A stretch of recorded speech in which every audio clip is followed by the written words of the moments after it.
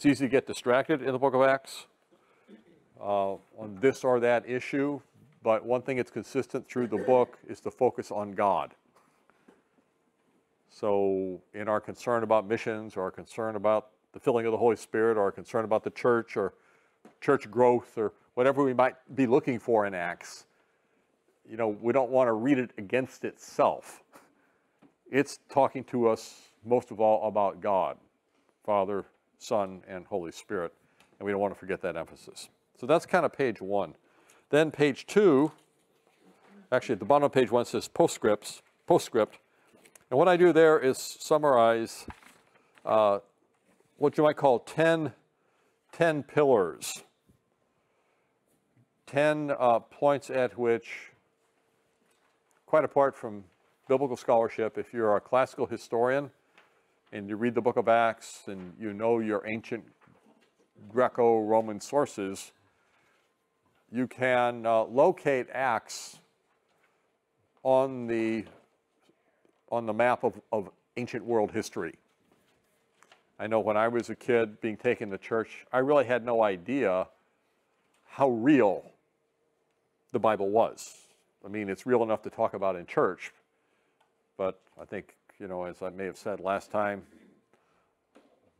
the pastor who said something stern to his son, and the son said, "Daddy, are you telling the truth or are you just preaching?" You know, there's this idea that, you know, preachers preach from this big black book, or maybe now they're from their iPhone, and who knows the status of the Bible compared to science and medicine and mathematics and real hard subjects, hard data. Well, in these points here, 1 through 10, which I won't read, you can see that F.F. Bruce, that's down in footnote 1, F.F. Bruce wrote an article years ago, Chronological Questions in the Acts of the Apostles. He trained as a Roman historian. That was his first area of expertise, and then he was called to a chair of biblical exegesis mid-career, and he took up that chair and became one of the leading New Testament scholars in the world back in the 50s, 60s, 70s. He also was a world-recognized scholar on the Old Testament. I think still the only scholar ever to head up the world's leading society, both of Old Testament scholarship and of New Testament scholarship. And that was F.F. Bruce. So, for example, if you look at number 5, the expulsion of Jews from Rome under Claudius, we know from other sources that this took place, and it took place around the time that Acts locates it. Or in number 6, Gallio's proconsulship in Achaia. The capital city was Corinth, and Achaia was the district in which Corinth was located. Inscriptions have been found that document his inauguration in AD 50, spring of AD 50. Came to power about May 51. So those points are there just to underscore that there's a historical bedrock to the book of Acts, and I think I've said enough about Luke as the author of Luke and Acts just to confirm that this is one of Luke's hallmarks, is that he locates the things he writes about relative to facts in Roman history, like in the reign of Caesar Augustus. You know, he's very careful to tell us who the main rulers are at the time that the word of the Lord came to John the Baptist or whatever happened. Then there is actually a foreshadowing of this class next semester, or next, whatever you want to call, next year, I guess, because they want this class to continue and start from Romans, go to the end of Revelation. And if it does, we'll start in January, and we'll start with Romans, I'm going to guess, at least with Paul. And here's a chronology that in the left-hand column sets out dates, AD dates. And then in the middle column has events, and especially on page 3 of the handout, it's got the Paul's letters highlighted with Galatians coming first. And then on the right-hand column, there are references. They're all references to Acts, unless otherwise noted. And they help us to see where Paul's letters were written relative to the narrative of Acts. So there again, you can sit in church all your life and never give a thought to, when was Colossians written? When was Galatians written? How does that fit in with the book of Acts? I mean, I think most casual church goers, they never think about that. But actually, when you do your homework, you can see pretty much where Galatians can plausibly be slotted in, and it's right after the first missionary journey, Acts 13 and 14, and Paul and Barnabas evangelize an area that the Romans called Galatia. And then as he writes in the opening verses of Galatia, I'm amazed that you're so quickly falling away from the one who called you. He planted these churches, and then people came in and behind him and tried to undermine what he had established, or what the Lord had established. So Galatians is written to push back against the false teachers and to try to stabilize the new believers. So that, in a way, is the first lecture, which I'm not really going to give. I'm just reviewing. But I wanted to give an account of what this is in your notes. It's in its way, it's very valuable material, and if you're a real history buff, you could go to a good library, and a librarian would be happy to help you track down the article that's on page 2, footnote 1, by Bruce, and it's in the bulletin of the John Rylands Library. And your municipal library could order that for you, and they might send you, I don't know if they'd send you a hard copy or a PDF, but you could actually read the full article. And if you're a history buff, then you could check out the argumentation evidence for yourself. Any questions about that non-lecture?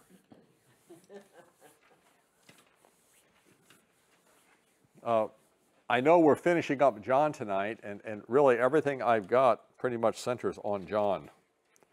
And we're still just scratching the surface. But before we start scratching the surface of John, I wouldn't mind taking the rest of our time here for this segment and maybe the beginning of the next one to just look at your readings for tonight.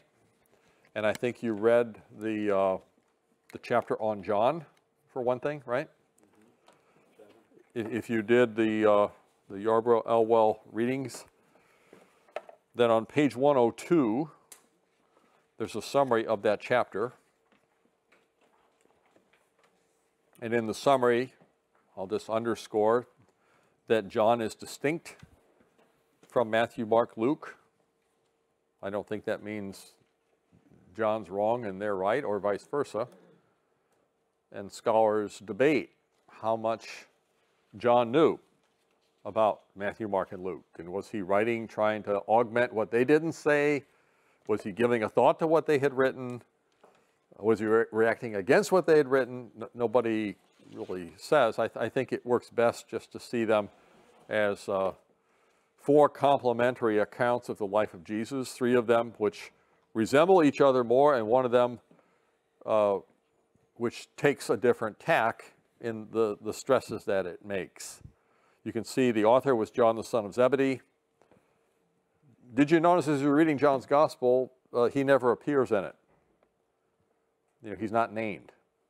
He's one of the three, Peter, James, and John, but John, the son of Zebedee, is never named. Now, I think he's the beloved disciple, but technically, he doesn't occur in the book by name.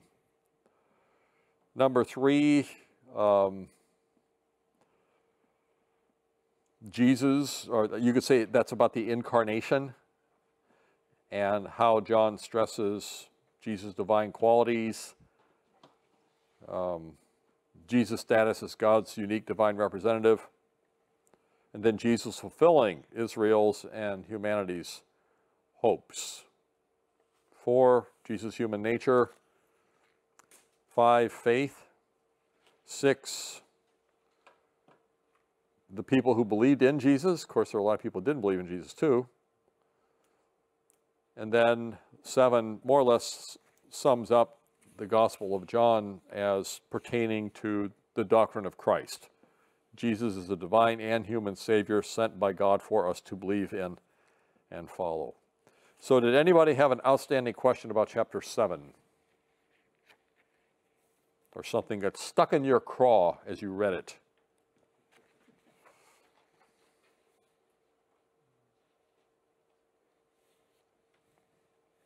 You might note on page 100 that there's a sidebar called Focus 7. And I mentioned 2 books in that sidebar, especially the one by Michael Licona. Now, it's 700 pages long, but it's just to say that, you know, within the last 15 years, 2 of the longest books ever to have been written on Jesus' resurrection, you know, have appeared. And one of them is by N.T. Wright, and the other is by Michael Licona. N.T. Wright is a bit my senior, Licona is a bit my junior, but they are both, they have different approaches, but they're both very methodical and thorough defenses of Jesus' bodily resurrection after death. And those books are often at a premium. You know, it's usually more the skeptics who write long books about Jesus, and they end up, you know, doubting his resurrection or arguing against it.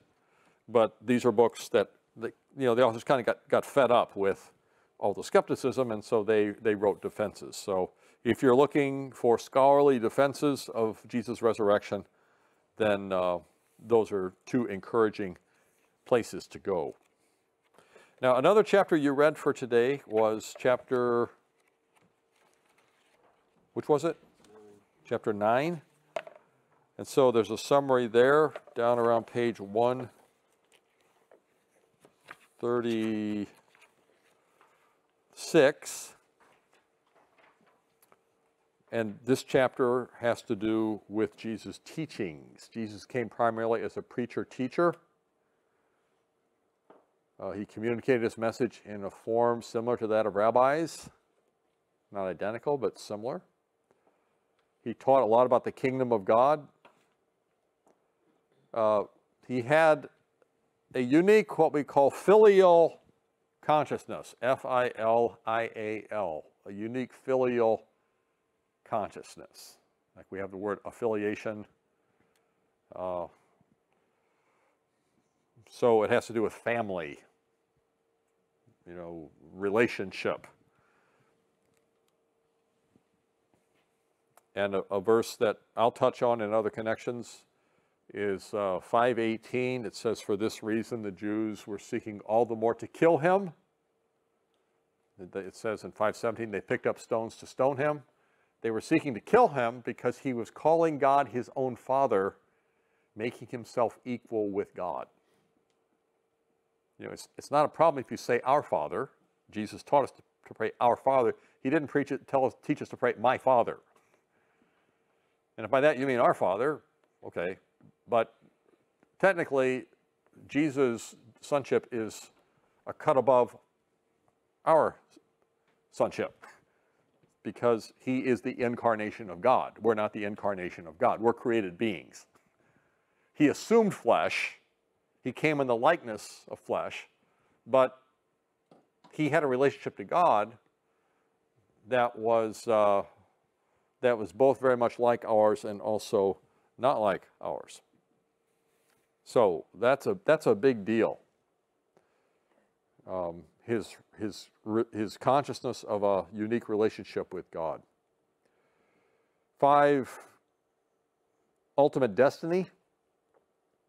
You know, this really applies not only to John, but all the Gospels. I've got a long-time friend, a colleague. We taught together back in the late 80s. He's now at St. Louis University. His name's Mike McClymond, and he's published a lot.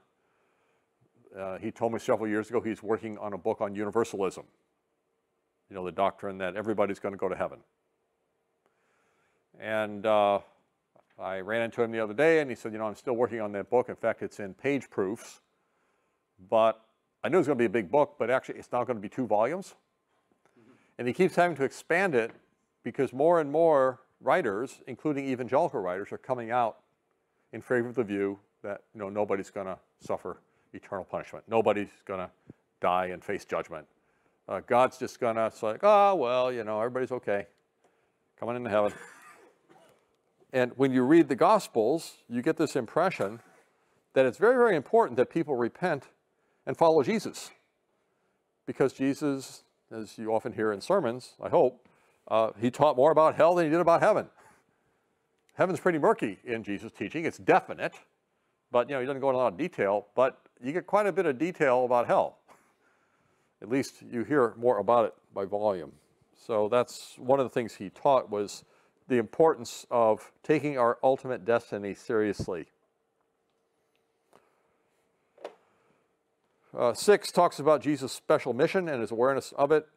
And there's another word I can throw out here, or term, that in an introductory class we don't have time to develop, but just for your own, I think it's a valuable concept. I may have mentioned it in earlier weeks.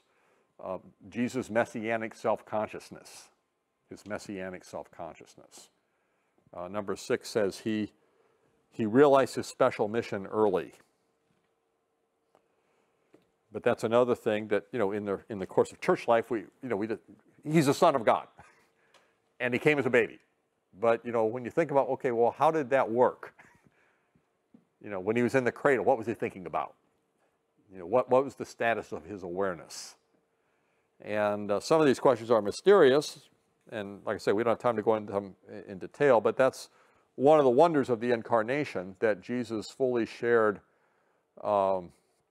He fully shared in our humanity. He didn't cheat. He had to, the Bible says he grew in wisdom and stature and in favor with God and with man. So he grew in what he knew, and in size. He went through the same life we live, but the difference is he became aware of his status as God's son, the chosen one of Israel, and the Savior, the Lamb of God who takes away the sin of the world. So that's a big deal in Jesus' studies. He used a lot of titles, or they were used of him. His chief objective was to make God real in the lives of people by stressing the love and concern of God instead of legal requirements. And that, you could haggle about that, but that's a fair statement. A lot of people then as now thought, through this or that religious means, you could kind of get God off your case. And Jesus came modeling, let's call it the knowledge of a God who calls people into a saving relationship with him. And he transforms them from the inside in such a way that they don't just do what the man upstairs says, but they can pray our Father, and they can be forgiven of their sins, and they can walk with him as his disciples and his servants and his worshipers and so forth. So another way you could put that is Jesus was trying to call people into a personal relationship with God through their trust in him. So I want to stress that, because a lot of people get into the teachings of Jesus and they reduce Jesus to his teachings. And it's very important that we understand we can't follow Jesus' teachings sufficiently to be saved. And anyway, there are just a lot of things, there are a lot of gaps. When we look at practical life, Jesus didn't teach about everything.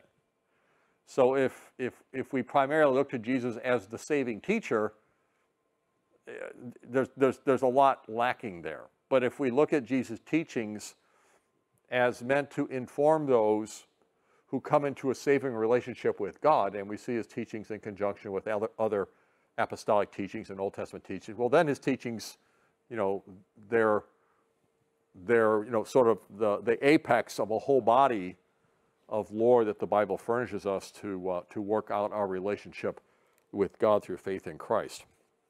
A true disciple follows Jesus, and there is a world to come. Number 10, life does not end at death.